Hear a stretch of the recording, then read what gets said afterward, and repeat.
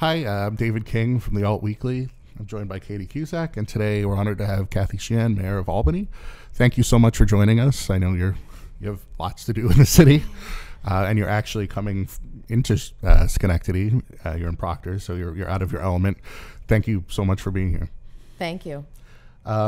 So let's start with one of the reasons you've made headlines lately. You went on Tucker Carlson of Fox's show, who's known to be a bit of a firebrand, and you have been outspoken in your position that Albany is a sanctuary city and defending sort of the country's status as friendly to immigrants.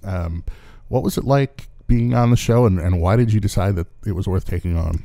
Well, I decided that it was worth taking on because I think it's really important to try to have a civil conversation and to talk to the country about what we mean when we say that we're a sanctuary city, why it's so important for Albany and I think for cities across the country to be welcoming to immigrants, and try to sort of lower the temperature on this debate, because it really isn't a particularly controversial position that the city of Albany has. As a matter of fact, it's the constitutional position. It's the position that's been upheld by the Supreme Court with respect to the stance that we have taken. And it doesn't mean that we're hiding illegal immigrants in the basement, and it certainly doesn't mean that we're letting violent criminals free. If somebody breaks the law in the city of Albany, if they commit a crime in the city of Albany, they're going to be prosecuted regardless of their immigration status. And so I went on the show because I wanted to have the opportunity to have that dialogue, have that conversation, knowing that Tucker isn't exactly known as a dialogue kind of guy. But I will say, after both appearances that I had, I received emails from random Republicans, one from New Jersey, another from somewhere in the middle of the country, who expressed to me that they appreciated my willingness to go on. And they said that while they didn't necessarily agree with all of my views, that they learned something and that it was helpful in helping them understand the position that sanctuary cities are taking. And that was the goal. I was going to ask what it meant for Albany to be put on this kind of platform and to be on sort of this like network news platform and be talking to the entire nation, putting us out there to say, Albany stands for something. What does that mean for the city to you? Well, I look at my role as really being representative of the people who elected me. And one of the things that I know is that Albany is a welcoming city, and that this is a place where we have a large refugee population, and that we have to ensure that we are doing all that we can to send the message that this is a place where no matter where you come from, you are entitled to feel safe. You're entitled to city services. You're entitled to call the police department if you are the victim of a crime. And, the other piece of this is that many of the immigrants who are legally in the city of Albany, thousands and thousands of legal immigrants, are refugees who have come here from war-torn countries where people in uniform and people in authority were not their friends. And so building trust is incredibly important. And so when you have someone like Tucker Carlson demonizing all immigrants, and let's be very clear, if you listen to his show, that is what he is doing. He is anti-immigrant, period. And so when you listen to that, it frightens people, and it makes them think that if they get pulled over for speeding, that they could be deported from this country. If they call and complain about an employer who is being abusive or who is not paying them the minimum wage, that they could be deported from the country. And so that's why I think it's so important that, and we all benefit when we have a position that says that law enforcement is not in the business of enforcing immigration law. That is a function of the federal government. And that when you call the police, the purpose and the local police department is not there to check on your immigration status or to drill you with questions about your immigration status. We're there to enforce local laws to ensure that people are safe. Yes, we enforce state laws. Yes, we bring in the federal government when we think that federal crimes are happening in our city, and we cooperate with the federal government on many issues in law enforcement. But that the job of a police officer when they pull somebody over because they're speeding is to give them a speeding ticket, not to ask them about their immigration status. I'm wondering, given that there was sort of a flirtation with ICE on the part of Craig Apple, and now we know that Sheriff Craig Apple, I should be clear, and now the Rensselaer County Sheriff is actually going forward and pushing to sort of involve ICE in the county jail. Are you concerned that that could send fear through the community in Albany? I mean, obviously, this is the capital region, and we're all very close-knit. People are traveling back and forth, for jobs. Are you concerned at all that that could disrupt Albany's sanctuary city status or make it harder to give those services to? I think that the separate thing there is that what Albany County Jail is considering doing is, and what Craig was considering at that time when he made that application but then withdrew it, is, again, it comes down to dollars. It's saying that, yes, we will take immigrants who are arrested by ICE, and we will hold them in detention. We get paid by the federal government to do that, not the city of Albany. This is the county jail. Right. And in order to do that, there were certain things that they needed to agree to be that location. And so, again, in that scenario where you're getting money, direct money in exchange for holding immigrants who are undocumented, then there is that direct link.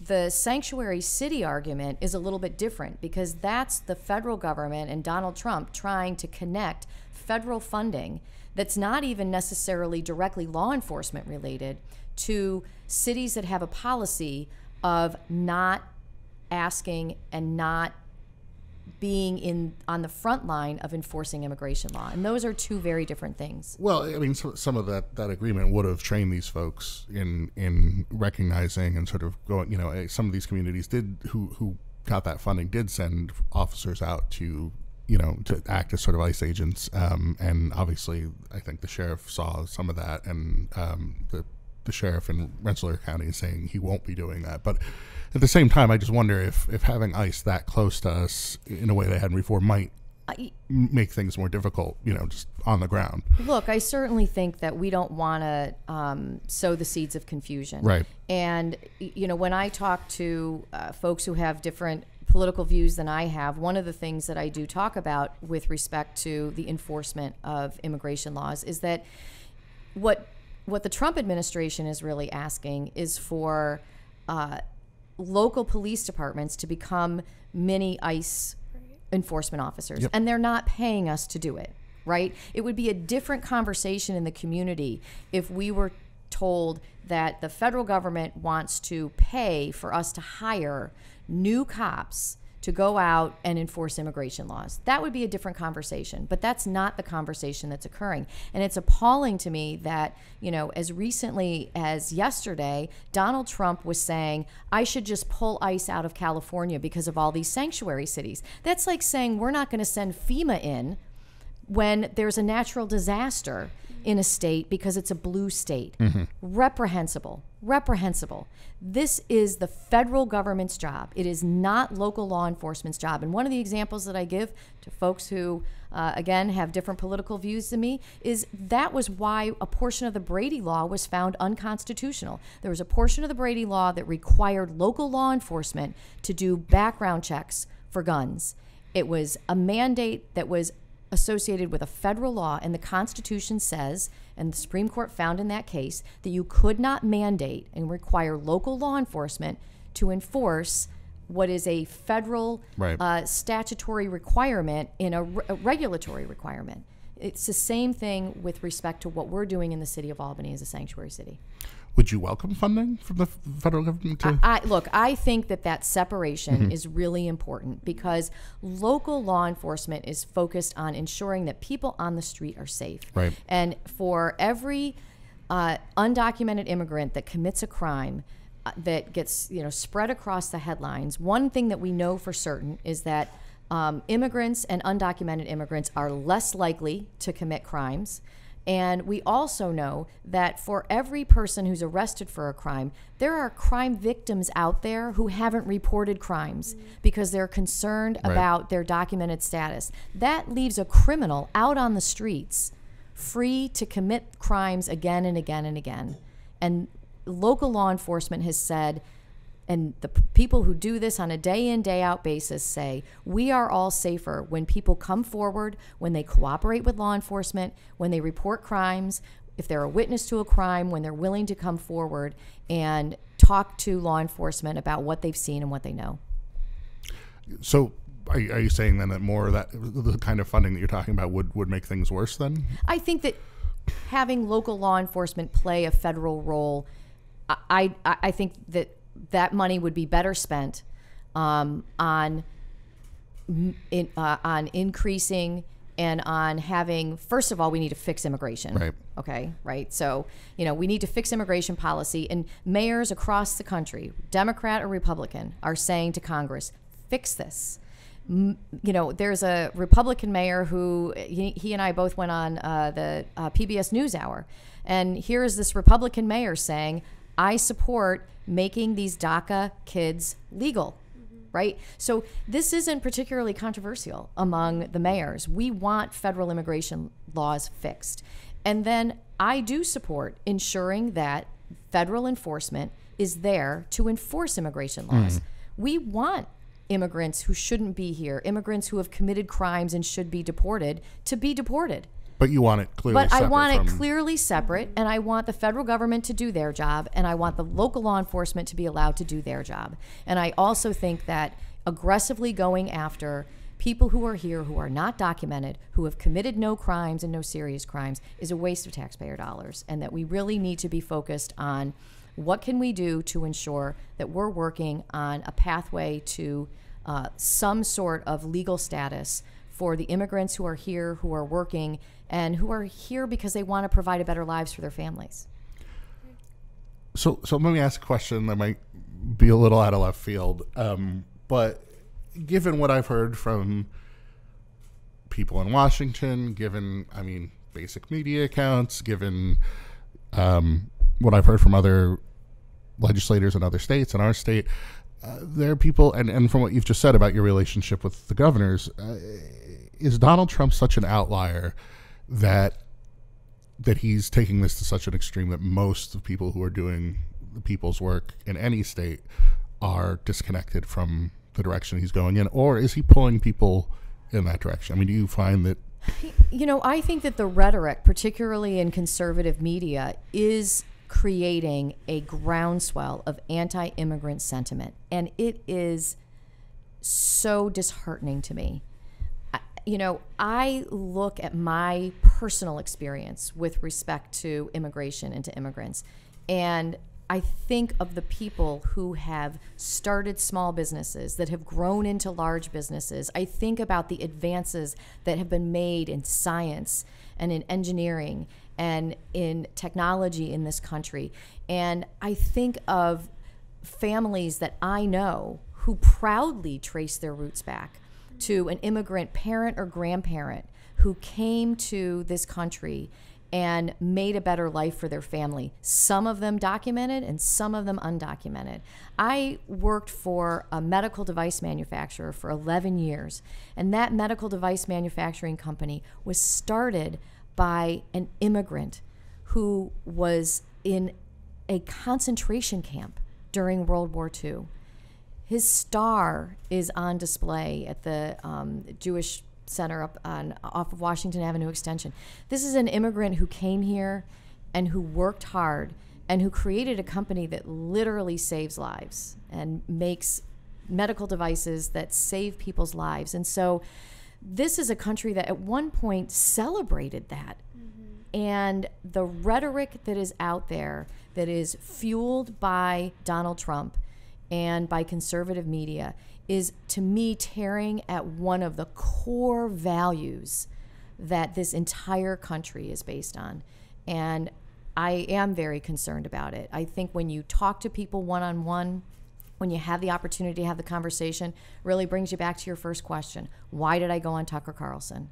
because I want to be able to have that conversation, because I think at their core, most people do believe that this is a country founded on immigrants. And the other thing is, look at the demographics. And I got to tell you, you know, the population growth that we have experienced in upstate New York has been driven significantly by immigrants, people who have arrived in this country and are helping our communities to grow and to fill jobs that would go unfilled if we continue to have the population loss that we saw, you know, over the, you know, last few decades.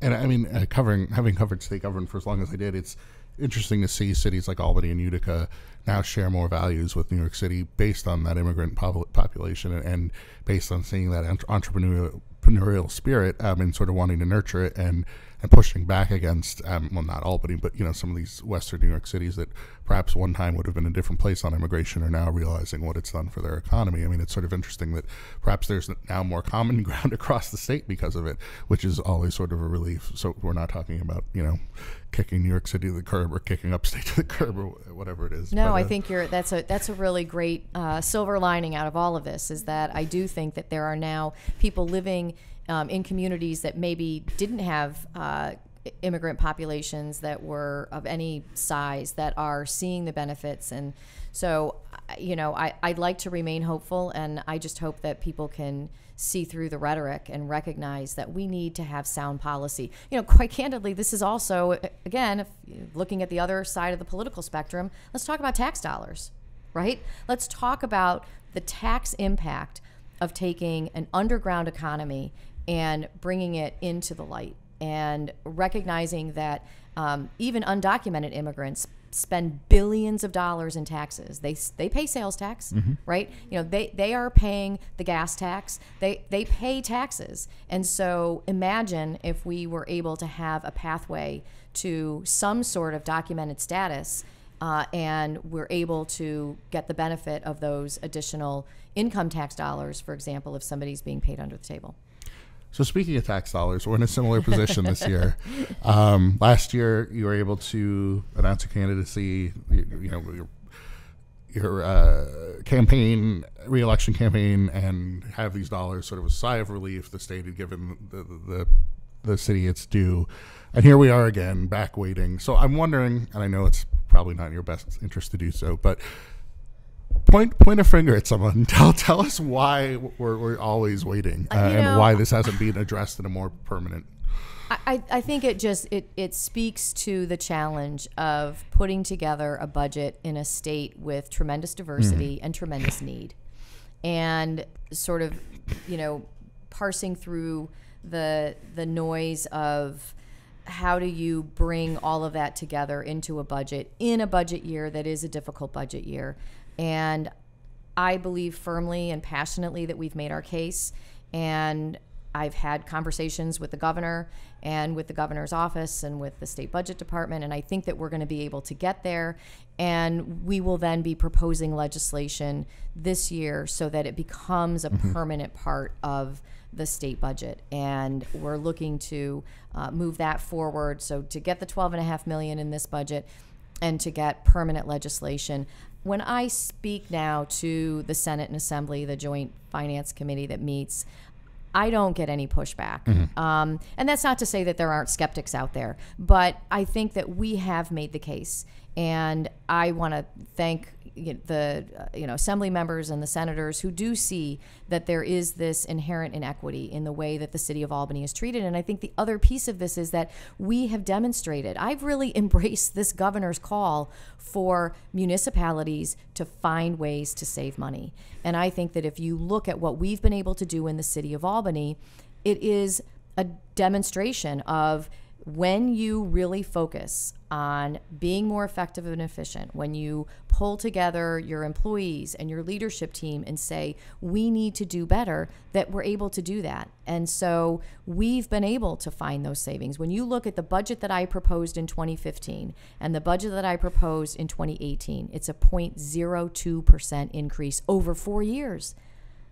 You know, a little over $100,000. And we've had to absorb a multi-million-dollar interest arbitration award. We've been able to settle all of our union contracts with the exception of our patrolmen, who we are police department, who we're in negotiations with, and we want to be able to settle that contract. We've had to absorb increased insurance costs. So we've looked at where we can save, and we've been able to drive a lot of savings into this budget over the course of those 4 years, and we're going to continue to do it. And the other interesting thing is the $12.5 million hasn't changed. It was $12.5 million in 2015, and it's $12.5 million in 2018. And I think that speaks to what I've been saying. This is a structural gap that is driven by, whether you call it our tax-exempt burden or the AIM formula not really working properly anymore, but it is a structural deficit that exists.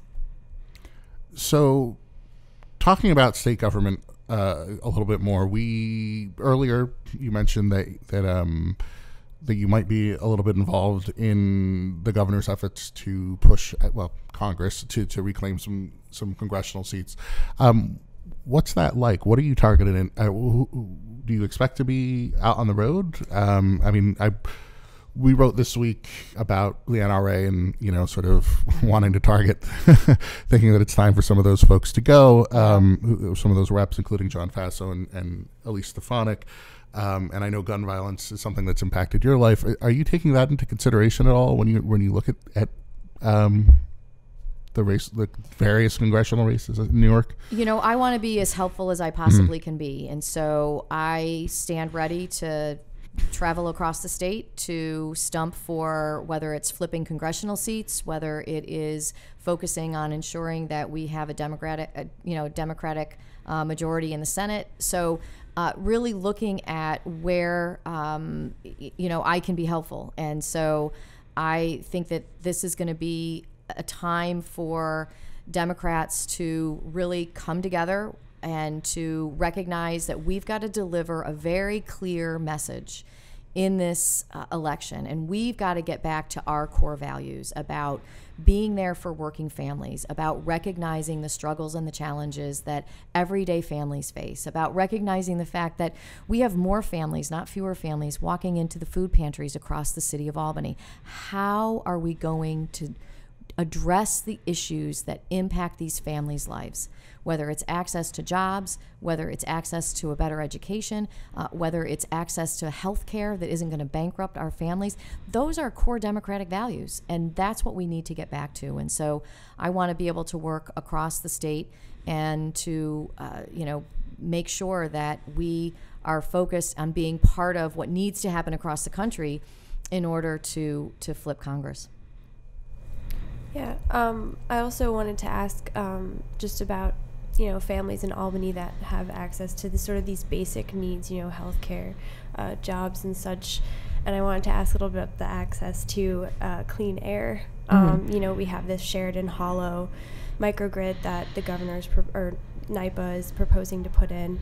Have you been in communication with them at all about this project? I know we had 24 legislators just signing a document to send along to him, Governor Cuomo, urging him to sort of go back to the beginning and start fresh on this. So yeah, I've been in conversations with NYPA and NYSERDA from the very beginning, because I made it very clear that this is a community where there's still a lot of pain over the burn plant that was there, and that when I talk to people who live in that neighborhood, they talk about their aunt or their sister who they believe died because of or had diseases that were caused by the burn plant, and that pain is very real. And so I will really want to commend NYPA and NYSERDA and the DEC and OGS, because they've done tremendous outreach in that community. When I talk to people who live in Sheridan Hollow, when I talk to the head of the Arbor Hill Neighborhood Association, they have been consulted from the very beginning. They've been given tours of the plant. They've been talked to about the project. And I want to commend the state for saying, we're going to go back and we're going to see whether it is viable to have a renewable option, whether it's a geothermal option or what that option might be. But one of the things that I want to speak to is this. No one wants to move to renewable energy more than mayors like myself or Governor Cuomo. He has stated this as one of his goals with respect to energy and renewable and fighting global climate change. And so I don't think that anyone would prefer more to be standing at a ribbon cutting in front of a microgrid that is run by geothermal than Governor Cuomo. The question is whether it's possible, whether it is feasible. And if it's not feasible, what has been proposed is going to result in cleaner air for the neighborhood that's impacted. It is going to result in less noise from the current diesel backup engines that are there. And so we need to make sure that if we're saying that we really care about this community, that we come to a solution that really is going to be better for the community, instead of saying we're going to leave everything exactly the way that it is because we can't use renewables and continue to run these diesel engines that have more emissions and that are louder and disruptive in the neighborhood. So I want to make it clear, I represent the residents of the city of Albany, and I want to ensure that if there is an opportunity to have cleaner air and cleaner emissions in that neighborhood, that's what I'm going to fight for, and that's what I'm going to support. That said, that has to be proven, right? And so that has been what's on the table and what NYSERDA and NYPA are saying, but clearly there needs to be a validation of that in the air emissions permits that they ultimately would put forward and receive. So, this is one of the challenges, right? I have these passionate progressive values that I have, and I also have to recognize that there are feasibility and reality issues. And so, how do we move that ball forward while also, fighting for those progressive values that we have? And before we started, filming this part, we spoke briefly about your new home, and you said you were exploring solar and geothermal. I don't know how much experience or how much time you had to sort of do that research, but what do you think the feasibility is in terms of exploring that kind of geothermal power? So, the unique thing about the townhouse that we're purchasing is that there's an empty lot next door, and we're in the process of acquiring that as well. And so that would provide potentially for the space to do geothermal, but you'd still probably have to dig down rather than laterally. And so the question is, with the hard clay soil, what is the feasibility going to be? And so we certainly are going to have, that explored and determined. Geothermal, just, back of the envelope, is still really expensive. So, you start with, the potential of it costing between $40,000 and $50,000, and there are some tax credits which can help to reduce that. I really want to look at this from, again, that what's feasible. What could an average homeowner really be able to do in that environment? And so whether it's a combination of geothermal and solar, whether it's, we ultimately say, okay, well, we can't do geothermal, but we could do solar for our hot water. So we're really exploring that. But I want to go through the process just as anybody would if they're making this decision, so that we can demonstrate that these investments are financially feasible. Because, ultimately, we can't expect people to spend, tens of thousands of dollars and not have there be an ability to have there be a return on that investment. So, I would love to see more tax credits and more incentives, which is what's so disappointing about the position of the current White House, because I thought that that's what we were going to be moving towards, is let's provide the incentives, let's build the industry, right? Because we know that once you build the industry and bring it to scale, that costs then go down. So I'm excited about learning a lot more about it than I ever thought possible. But, that Sheridan Hollow plant is really in my new neighborhood. So, I also am looking at that from the standpoint of being in a neighborhood that's impacted by it. So, a few more questions, I promise. That's okay. We're almost done. I was wondering, looking at, so we have the new convention center. We have bands coming in there. The TU has been refurbished, at least outside. And now we are talking about this giant project for the Palace, which seems quite neat. But I'm wondering, what are your thoughts on Albany's capacity for entertainment? Are you concerned at all that that Albany might be full of these sort of large? I think that what we're creating is really a city that can provide venues that are meeting a demand that's there, but that we didn't have the right venues for. And so,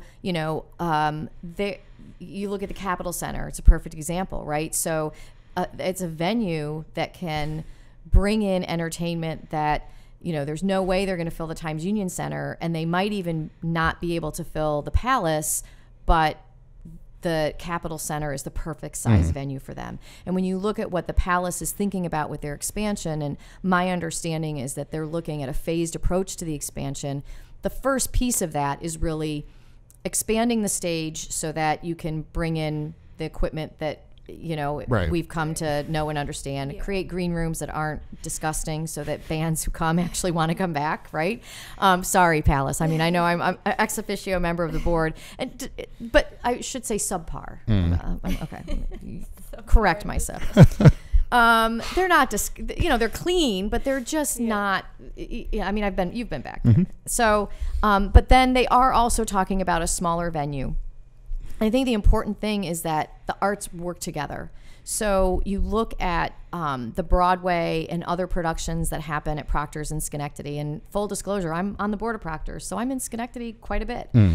And Proctor's also manages Cap Rep. And so I'm really excited about Cap Rep's move and its new space that it's in the process of refurbishing. And so, these are really exciting things, and I think that they create more opportunities for a broader variety of venues. And so, we need to continue to grow the population. We need to continue to create more good paying jobs so that people have the ability to go out and spend those entertainment dollars. But I think that we're actually in a place where more. It's not more for the sake of more. It's the right size venues for an ability to expand the variety of entertainment that we have. Obviously, I don't need to tell you this, but your mayoral opponent, Frank Camiso, obviously is very loud and outspoken about the idea that we're giving away the Palace. How do you respond to that? I know you've responded to it before. Yeah, I mean, I fail to see that side of the equation full stop. I mean, there were appraisals that were done. When I became mayor, I inherited a 10-year lease that the prior administration had given to the Palace Board for $1 that required the city to pay for all maintenance of the building. There's about $4.5 million of deferred maintenance that needs to be done on that building. That's a liability for our taxpayers. So we've eliminated a liability. We have a funding stream going forward that is going to pay us over a period of time, because the other thing that, Mr. Camiso also often pointed out for the prior administration was the use of one-shots, right? So you get $750,000, you're not going to get that the next year, and you blow it all in 1 year. So this allows us to have a funding stream over a period of time, and it gives the Palace the opportunity to do, initially probably a $35 million and then eventually another $30 million project. That's construction jobs. That's new jobs for more nights, more business for our restaurants downtown. I mean, you look at the economics of it, and you look at other cities that have done similar things, and I think that we are going to see a great return on that sale, not just the dollars that we're getting for it, but a refurbished, more programmed, more vibrant downtown. So finally, we have, I should be honest, and I'm sure you haven't watched all of our podcasts. I should be honest and let you know that we've speculated about your future here before while you weren't here. And I've had conversations with many people close to you and many people who are following you, and they have wildly different ideas about what Mayor Sheehan sees as her future. So I'm sort of, I think part of it, I might be wrong, but is that you obviously you've taken on a national profile in some respects. It felt like the campaign from your reelection was bigger than the mayor's office, but perhaps in some ways you're a different kind of politician than Jerry Jennings is, and that's the person we're used to for, what, 16 years, 18 years? 20 years, yeah. And he clearly did not have his mind on anything but local issues, and I think he was less, he was very much a guy who was at Joe Bruno's side or John Sweeney's side or whoever it was, wasn't as much thinking about politics, or not politics, I'm sorry, about party affiliation. But then again, I think we've seen the entire Capital Region change to be more Democratic. But anyway, I digress. So my question is, I've obviously there's the rumor about you wanting to run for Congress, you thinking about X, Y, and Z. Rachel has told me she sees you as more of a thoughtful sort of someone who might just ride off into the sunset, having achieved what you want for the city. What I mean, is your mind anywhere other than Albany at this point? No. And, I tell this to particularly young people all the time when they ask me about, how can I become a mayor, right? I never thought I would become a mayor. And every job that I've ever had, I focused on doing the best that I can in that job and learning as much as I possibly can. And that has always led to other things. I started out, I was a journalism major in college, and I worked in television news. Dodged and I the bullet. worked in, yes, I did. I worked in, television production, and that led to an interest in the law and, led to law school. And so I guess, I know that people love to speculate, but I'm not speculating. I'm focused on the next 4 years, on doing the best job that I can for the people who elected me to office. They elected me to office to help to bring the city forward and to focus on the issues that I promised that I would focus on. And that's what I'm going to do. And then, whatever happens after that will happen after that. But I have no, plan or predestined ambition to do anything other than to be the very best mayor that I can be. And the reason that I will talk about national issues is because this is the capital of New York State. And I have a voice, and I represent people whose voice needs to be heard. And so if I can use this office to amplify the voice of the people of this city, many of whom are struggling, many of whom I think feel that they are not represented in Washington, then that's what I'm going to do, because I think that that's what I'm supposed to do. One final thing, your office and you are very close to Senator Gillibrand. She's up for re-election, and I know there's a lot of speculation that she's also considering some sort of national, run for president, if not something else. Do you think she has an actual contest for her Senate seat at this point? Look, I think that every politician needs to take every election seriously, and not take anything for granted. And I think that Senator Gillibrand certainly is not going to take anything for granted. I think that her voice is so important because she does speak to issues that are important to New Yorkers, but also issues that are important on a national level, and particularly that are important to women and girls. Yeah. And we have to ensure that we have those voices at the table, and that they continue to be strong voices for not just women, but the issues that impact women in New York impact everybody in New York. And whether or not a single mom has the ability to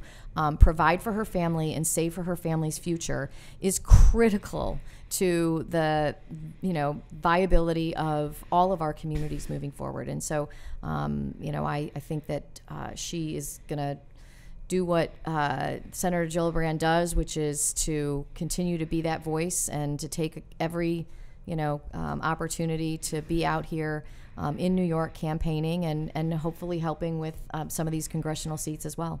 Would you like to see her take on a bigger role, just personally? Look, I think that she is already taking on a bigger role from the standpoint of some of the issues that she has really been able to amplify. And she is seen as the person nationally to go to talk about some of these issues. And so that's, I think a benefit for the state, and a benefit for the issues that I care passionately about. And again, I'm a firm believer, right? Let's focus on what we're doing now. Right. The speculations about what's going to happen down the road is just that. It's speculation. A lot can happen between now and then. And, you know, again, it's the advice I give to people all the time. Don't lose sight of the job that it is that you've been hired to do. And if you focus on that and focus on being really good at it, then you can think about other things. But until you get that job done, you know, you need that's where your focus needs to be. Well, thank you so much for being here. Thank you for all the time.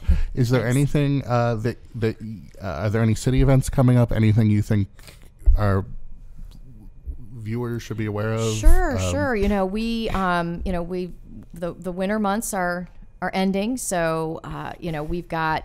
First of all, we have our City Hall Rotunda events. We've got another one on February 27th, which is going to be a great Black History Month event.